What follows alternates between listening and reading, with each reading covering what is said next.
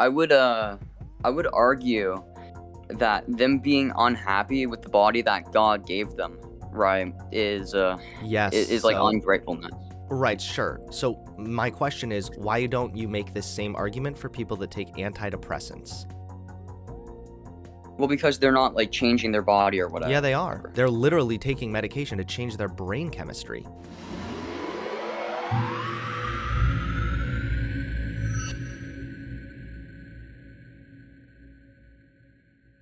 Okay, I just want to know how you're doing today. Not too great, personally. Not too great. No, because I'm arguing with extreme extremist. So, Oh wow. yeah, so let's get back to the conversation we were having I guess I before. stole Christmas, man. I'm sorry. It's okay. You know, It's okay. Trump can save it. I'll try to get that holiday cheer back, but would Yeah, you it's consider fine. yourself a groiper? No. Okay, so you're literally like just someone who sometimes casually watches Nick Fuentes. Yeah, I just agree with a lot of his stuff. But you know, I'm not a LARPer. You're not a LARPer. Okay. Yeah, So, I know Nick Fuentes. He's sometimes cringe. He goes out to you probably seen one of his gatherings in which he's just walking down the street doing nothing, and they're yeah, and thinking they're gonna change the world. yeah, exactly, and it's just like a bunch of It's kind of cringy. Yeah, I virgins know. around him. Yeah, it's so okay. Well, let's talk a little bit about again the LGBT stuff, but you can't tone police me. All right, you can't I start yelling. just okay. You have to understand that when I talk, I'm also talking to my stream, and I'm also talking to I get passionate when I talk about Right. things that I am passionate about, and I tend to get a little bit loud and I sound aggressive even though I'm not trying to like scream at you. So let's just hmm we'll try to take it easy, all right? So I let's just go want to ahead. give you my side of the coin, right? From my perspective, I've always found that people who sort of have that tone, even like unconsciously, sort of take opposition to your position, because it's just sort of human psychology. When you're, We don't against need the to get into the idea armchair initially, psych. you're not going to want to be Yeah. convinced of it, right? Sure. Sure. Yeah. Yeah. No, I kind of understand that. Yeah. The aggressive approach works sometimes, sometimes it doesn't. So Right. let's talk about it then. So you are I just wanted to start by anti-LGBT. We prefacing know this something because I already. did tune into your stream after you were done talking to me about when I got back home because I was outside. You said that some of my views were fascistic because it doesn't hold up to my rigid Christian standards of what morality should be like. I can look into the 14 points of fascism. We can talk about that, Right. but I wasn't really interested in talking to you about like fascism. I don't plan on throwing I just that want to word know how around I was necessarily, like but fascistic. I don't know if I came off as fascistic or not. well, when you talk about how like the institution of marriage is invalid because it doesn't meet your religious values, that's kind of what I was getting at more or less, but hmm I'm not here to like accuse you of anything. I already Right. know you're anti-LGBT, and you sound like you're generally a conservative, so I think that excuse me. I think I that would from say I'm there a we can. paleo conservative. Okay, so a paleo conservative. Okay. Yeah. Okay. So why don't you go ahead and give me your position? Well, my position, I it wasn't always like this, but I do derive my position from my religious beliefs, right? And from my belief, or not belief rather, but knowledge that God does exist, right? And I think that if I know other people are unrighteous, I'm unrighteous as well, but if I know certain things are unrighteous, what's the point in playing along with it? There's really no point. If you So know that the other let's person's like sort of wrong. sure. So your morals derive from religion. So you feel religion condemn or Christianity in this case condemns LGBT, trans people, all that kind of shit.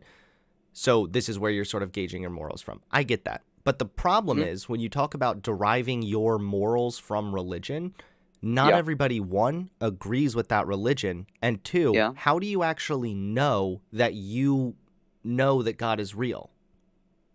Yeah, sure. Um, you know, on the most fundamental level, people sort of have to have Sorry, you cut out. What? not to exist, right? I'm sure. Oh, sorry, am I lagging out? You lagged out for a second there. Could you repeat that? Give me a second. Yeah. So, anyways, on the most fundamental level, people need to understand that it's impossible for there to be no God. I'm sure you've heard of something called the cause and effect argument, in which it is physically impossible for there not to be a supernatural force that created this universe. So what do you Um, do then? I get that too. So what do you do then if there, let's say there's someone who believes that as well, but they come to a different conclusion about LGBT people? How do you know that LGBT people being bad is necessarily wrong? um, well, I know it's necessarily wrong because um, the Bible it's inspired by the Holy Spirit, which means it is like actually the Word of God, right? It But derives how do you directly know from that? Him. Like Sorry, what? historically there have been parts of the Bible that have been taken out or revised or changed even. How do you necessarily know that even? Well, first of all, I think it's important to look at the specific type of Bible that we're reading out of.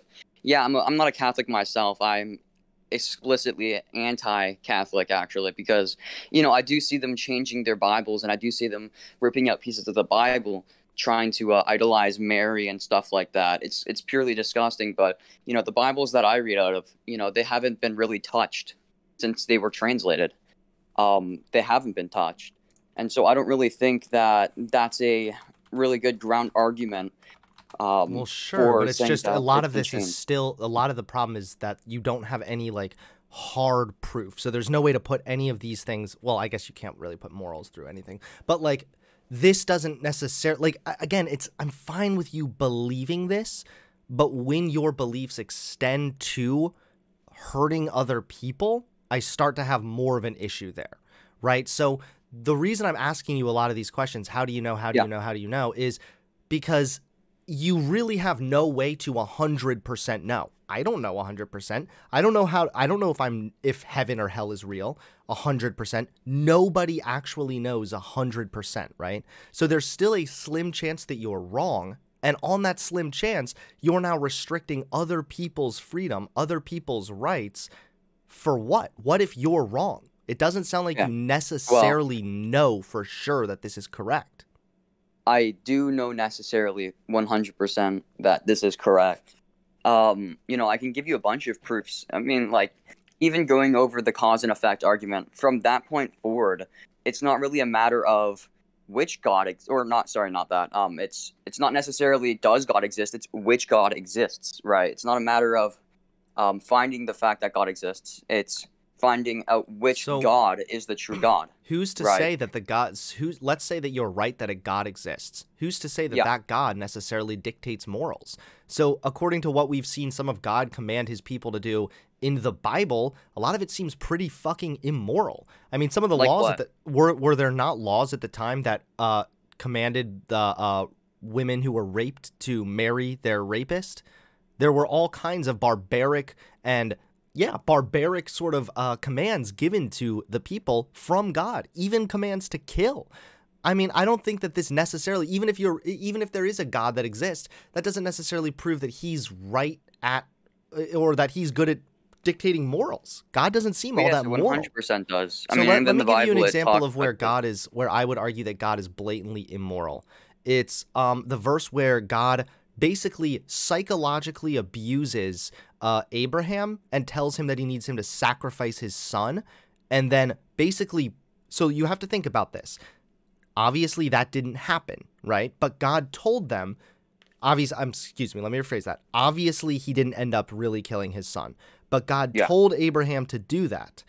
That is going to lead to all kinds of anguish, emotional agony. And we also have to think that if God is the all-knowing creator, he designed humans in the most intricate way. If anyone knows human psychology the best, it should be God, right?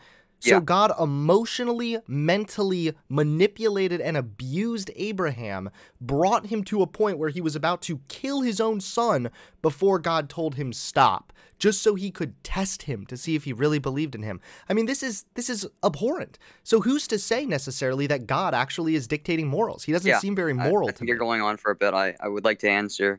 Um, the Bible does talk about this. It's purely the fact that God fabricated all of reality, which would also mean that he fabricated all of moral law. So anything he really says is righteous, and anything he says is unrighteous is unrighteous. And the Bible talks about this, how men will go about establishing their own righteousness and will think that they're right and God's wrong, that kind of a thing. Um, what this is you're trying to But how say is that God God is right? unjustified here. And How is he I think you justified? neglect the end of that story because um, God gives them a sacrifice to have, So? right?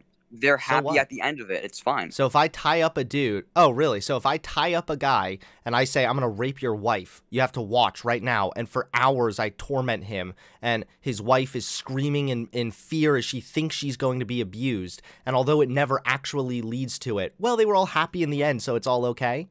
That's God's ultimate Well, no, not morals. Like, come on, necessarily. I mean, that I sounds think like they'll be bullshit to pretty me. fine in heaven afterwards. I mean, Come on. So it's gonna be fine. here you see why I am having this issue already, right? Is that you're telling me LGBT people are bad and that's based on your Christian beliefs. But your Christian Yeah. beliefs, what you just told me, sound really circular. Whatever God says is righteous is righteous. I don't know. I don't even know if God is real, first of all. Second of all, so far what God has said doesn't seem very righteous by any type of standards. Like, I guess if you're really going to go the route that God just invents the reality, so if he says it's moral, that means it is moral. I mean, if you really want to have that level of blind, circular faith, that's fine by me. But again, Not circular logic at all, it's in no wrong measure. for you to use those circular and wrong beliefs to hurt other people, specifically gay It's not people. circular belief, man. Because the thing is that How is it not? What you just told me we have sounds something circular. called secular history, and we also have biblical history. And when you have things like I can go into depth and explain this to you, the Daniel 70 weeks prophecy, but it's going to be a really really long history lesson for you. So I'm just going to tell you that there's a load of prophecies that literally predict exact dates and exact 7-year periods like that. Just it's right there, 700 years before they even happen, and then they happen like that in perfect How do immaculate you know it accordance happened? to the Bible. Well, yeah, I mean, let's I'll give you the example of the Daniel 70 weeks prophecy. Okay. There's a place called Jerusalem. You're probably aware of this. it um it was it had to be Wait, have were been you alive to rebuilt. see this prophecy happen? That is completely irrelevant, and No, no, that's no, no, not no. the I know it's I'm just wondering when it happened. Like, did the Bible say it was predicted and then the Bible also explain that it happened? no, that's not what happened. Okay. So what happened is that there's 3 historical events that we need to jot down in our minds. There's the death of Jesus, which happened on the, I'm pretty sure, 30th year, because Yeah, let's the just get to the point here. year 30, right? And then you also have the rebuilding of Jerusalem happened on a certain date. It was presumably give me a second, hold on. It's okay. I understand that there are a list of prophecies that seemingly came true. I just, that alone still doesn't prove to me that the Bible is to dictate morals or that God should dictate morals, because Hold plenty of on. the I'm things sorry. said in the I had to move around. I'm just gonna finish up explaining. So basically, this place called Jerusalem, it was rebuilt. Okay, uh-huh. and the Bible says a biblical week, right? Would it would basically mean just 7 sevens, which it was in the original translation. That's what it was, but it essentially just means 7 years, right? So a week individually is 7 years. Okay.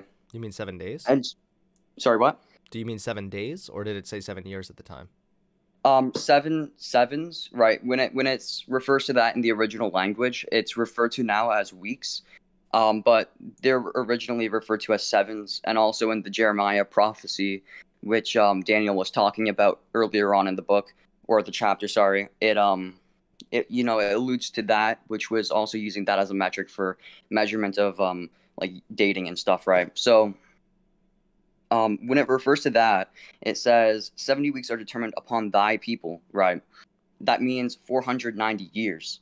Okay. And that would mean, because it says on the 69th week, Jesus Christ, the Messiah, it didn't refer to him as Jesus Christ. You cut out again. You were on Jesus Christ and 69. that, or he shall be cut off, but not for himself, right? He shall be cut off, but not for himself, which would imply that the Messiah, he will die on this specific 7-year period, which is like it's 483 years past the rebuilding of Jerusalem, or it's 7 years before that, right? And Jesus Christ dies on that 7 year period, right?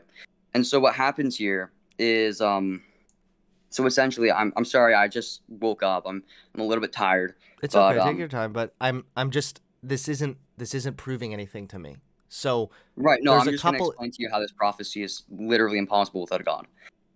So in this prophecy, it says, from the going forth of the rebuilding of Jerusalem, um, 70 weeks are determined, right? On that 69th week, the Messiah, he shall be cut off, but not for himself. If we look historically of when the rebuilding of Jerusalem was, it says, even if we're looking at secular history, Jesus Christ does die on the 30th year, which was about 483 years before or after, sorry, the rebuilding of Jerusalem. That kind of a historical like prediction. It doesn't just happen, you know. It's Weren't there just a lot of predictions though in the Bible? So like like I'm not so I'm not familiar with all the prophecies, but it's my understanding that there were a lot of them. yeah, there was well, this specific one. There's not a prophecy, if I'm not mistaken, that calls out the exact year or the exact 7 year period, about 700 years before something happens. Such a crucial like theological detail. It wouldn't just do that, and it doesn't do that anywhere else in the Bible. And so this one's very specifically unique in that. And we can look at other Old Testament prophecies that literally talk about the life of Jesus before he's born. I, Even I in the understand that, but again, we haven't necessarily established that you don't actually know this because we don't even know if the Bible as a whole is correct. I look at it as a book of mainly fables. I see it as like, okay, you can maybe derive some meaning from certain stories here and there. But again, even if that were true, I've already conceded that, well, maybe there is a God, sure. But there doesn't seem to be any evidence that because there was a prophecy made, that means God is moral and we should listen to him when he says that we should restrict rights from certain people, even though that's been demonstrated to be well, no, harmful to if we them in can the real establish world. the existence of God and the fact that he is all You keep cutting out. can make morality, and he can make objective morality, No, right? no. I actually reject that too because how are you determining morality? For you it's just God says so therefore it's moral. For me, I like to look at, does it harm people? Is this leading to a good or a bad? Usually I don't even think super deep about the morality of everything. My first thought is, does this do harm? And when God has repeatedly done things to his own people that do them harm, and now you're using your religion to do other people harm, I have a problem with that. So even if God Well, is I real, understand your even if, point no, no, here. no, you need to hear me out here. Even if God is real, okay, I don't necessarily care. There's no evidence that God is the moral one. What you're telling me is the moral thing, according to God, is just harmful. Well, no, I would argue that these sort of things take us further away from God and therefore makes us more susceptible to being it makes us more susceptible to going to hell, So right? LGBT stuff takes us away from God. Is that because you're why is it? Is it because you're changing your body, your natural godly form or something? Here, I'll give you an example in the Bible. This is referring to No, no, specifically no, no, no. I don't want. No, no, homosexuality. no. Sorry, I don't want a example from the Bible right now. What I want from you is to explain how the LGBT stuff takes us away from God in our current society. Well, it explains this like perfectly in the Bible. I don't care about the Bible right now. I want to hear your explanation for why you think this hurts the current day. Here, I won't rip this from the Bible, but I'll just tell you, it makes us basically worship ourselves as taking precedence over God. Okay. And when God tells us not to do these things, we are prioritizing ourselves. And in case you don't know, the core principle of Satanism is literally just self worship. I am my own God. That's the core principle of it. So would this not be able to apply to condemn Like scientists or people that design medications? Um, Medications aren't exactly harmful. Neither are trans people seeking treatment. I would I would argue that them being unhappy with the body that God gave them, right, Yes, is like so ungratefulness. right, sure. So my question is, why don't you make this same argument for people that take antidepressants?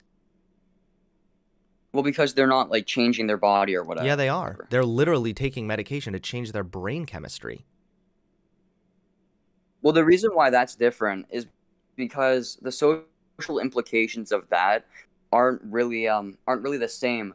Because I'm sure you're aware of this. How are the Transgender people tend to wait, hold on. How are the social transgender people do implications not tend to wear this. how The social implications are significantly different, and I'll explain to you how. Um, in society, trans people usually try, I would say, imitating or taking their culture and applying it to themselves, right? Um, so in the Bible, it's very clear about this, and I brought this up last time we talked. Um, it was a Deuteronomy law Wait, you keep can you hear me? to a Hey, woman if you're a man. sorry, could you hear me? No, I know the verse. You cut out there for a second, but I know the verse already. But let's get back to the thing a second ago. LGBT stuff is ungrateful because they're changing their God-given body. Why does the argument not apply then to people that take antidepressants? You didn't say anything about social Um, implications first. Your first claim was it's ungrateful because they are changing their body. okay, I guess I can retract that statement.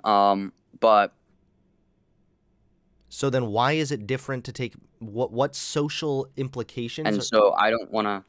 I'm sorry, Sorry, what? you keep cutting out and then I think you were done talking, my bad. Yeah, I'll retract that prior statement. I'll be willing to say that the social implications, though, are a very, very important focal point for why it's immoral to be transgender. Because Do you have like noise gate on or stress, something? and in the Bible, Your in thing the Bible, keeps sorry, what? cutting out. Your thing keeps cutting out like every 5 seconds. Do you have noise gate on? Or are you using push to talk? No, I'll just use my. I'll just here. It should be fine now. Okay. Um, So so what I would LGBT stuff say, takes away from God. You said you were it's in tendency sinful because they wear things that they shouldn't be wearing. well. We already got into this too, which was a woman's clothing and a man's clothing. Those are completely arbitrary things. So was it immoral for the Scottish to wear kilts? No, because those things pertain to a man. How so? How Because do in that kilts specific pertain? culture, those pertain to a man. So then we're back to the same thing we already had, which is then do cultural norms dictate morals? And you already said no to that. So the Do question then, cultural norms? No, I don't think I said no to that. I think I was my just trying qu- to get to something else. sure, but my question there would be, well, if it becomes culturally accepted, or if it becomes, let's say that we start seeing dresses as completely gender neutral among our society. Now is it moral for a male to wear a dress? I wouldn't say so. So why not now? Um, because I think it's important for us to distinguish males from females in order to maintain a stable family structure in our society. But do you realize how we're all over the place and you keep saying things that then when we remove that variable, you're like, okay, well, actually, it's this thing that I'm opposed to. I understand that maybe there's more than No, one the reason, but it just distinguishment seems, between males and females clothing is an important thing to have in society. no, it's not. A distinguishment between males and females clothing? I mean, if you look at it, you could make then, well, okay, was it immoral for women to start wearing pants back in the 1900s? Uh, Because that blurred the line. If you look at it now, like me and my wife share hoodies. Clothes have certainly become more gender neutral and unisex. The whole I men would putting on say women's that clothing thing in the it's Bible is still super arbitrary. no. I would still say that it's really really important for us for us to distinguish males and females as being different and try to make as many you would call it arbitrary, but I wouldn't. I would say it's important for us to make as many different stereotypes and deviancies between males and females as we possibly can, Yeah, so without was it it like disrupting the social fabric of our country. okay, so was it immoral for women to start wearing pants in the early 1900s? They would literally get kicked out of businesses if they were Yeah, wearing I would pants. say. Okay, cool. So then you're basically now in a position where any form of progress is seen as immoral because the current culture means that that's what's moral. Do you see how Yeah, I can sort of see whimsical your this is? argument, This is but completely my whimsy. my thing initially when I was talking about the LGBTQ, it Wait, wasn't initially about transgender people. It was more or less to do with homosexuals. yeah, but what's the Bible verse, right? A wise man built his house upon a rock. You should build your Right. fucking beliefs on like some objective hardcore shit. This right now sounds like it's immoral to put on men and women's clothing, but if society decides that it's no longer a man's clothing, then it's not immoral, but in the process of society deciding that it's now unisex, that part's immoral. It just sounds like it's all over the place. It doesn't actually sound like there's any hard grounding here. Well, I would say that there are certain cultural inventions like pants. If I'm not mistaken, these things were initially for men, and initially dresses and skirts and stuff like that were for females. So is it immoral then for every time? Wait, could you say that again? I would say that these cultural inventions were bound to sex from the beginning and did not really need I But would say this is didn't really another need. problem because just if then does that mean we have to apply everything that was created must still be for that exact original intent? That doesn't make any sense. No, no, that's not exactly. Is it immoral I to would use a say coat hanger to unlock your car door? no, The original intent though was because bound to that's not hanging what the your Bible clothing. had to say on this. It sounds like there's The no Bible real doesn't grounding here, say bro. use everything for its original intent. It just says that about clothing and stuff like that. Yeah, but that's the no, it doesn't say that you have to use it for its original intent. It doesn't say that. And even if it did then, by your logic, then it would be immoral every time women wear high heels because originally high heels were invented for men. I think high heels are overrated. So do you think when if trans people wear high heels, that's okay? Um, Maybe, I don't know. All right, man. Well, hey, I appreciate the convo, bro, but No. But my no. initial My audience is asking me to move on, and this is starting to give me a headadeche. I really think that if I were you, you know, I'm not trying to. This is gonna sound condescending, no matter how I say this, but I don't mean for it to sound this way. I don't know how old you are, but if I were you, I would just rethink some of these things. Some of the beliefs you're citing to me sort of remind me of some of the beliefs that I used to hold when I was really deep in the Christian conservative sort of I don't realm. think you were deep in the Christian conservative. I was probably a lot more than you even No, may I have think you were realized, deep but into like the neoliberal, like maybe semi-Christian. okay, sure. But either way, dude, I would just rethink some of these positions you have because it doesn't sound like there's any hard grounding at all. Well, initially though, what I was wanting to talk about to you was the existence of God, right? Well, I don't want to talk to you anymore about the existence of God, and unfortunately, this conversation has made me doubt the existence of God even more. I highly doubt that. Well, I'll see you later, man. Yikes. Oh, shit. Okay.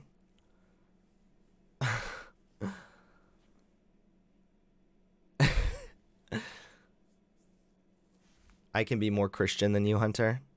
I don't know how old he was. Someone in my chat saying he's only 15, which would make sense. But you know what? That means, if anything, that's good. Because that means he's young. That means his positions will surely evolve and change.